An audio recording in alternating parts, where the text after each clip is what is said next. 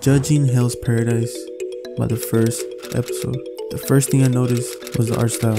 It's not too crazy, but it looks pretty good. The first minute of the show, they were trying to kill the main character. They were trying to hit him with the sword breaks. So far, the intro of the anime got my attention. Next, they played the anime opening.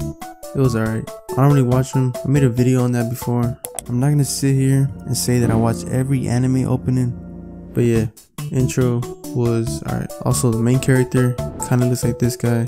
I'm not sure if it's the same creator, but yeah, I just want to point that out. I'm not sure if you've seen Chicken Little, but he kind of looks like the pig from Chicken Little. Alright, but back on topic. I thought the main character was gonna be more tough guy, not show no emotions, but he was smiling. It looked like he was about to cry, and yeah, I wasn't expecting that. The plot of the story is they want to kill him. He got a wife. If it brings back something, he can be with his wife and live happily, I guess. Nah, but it's not crazy plot. I'll probably watch the second one. But yeah, I'm not no crazy anime review guy. I'm just someone watching anime. But anyways, if you watched the full video, I appreciate it.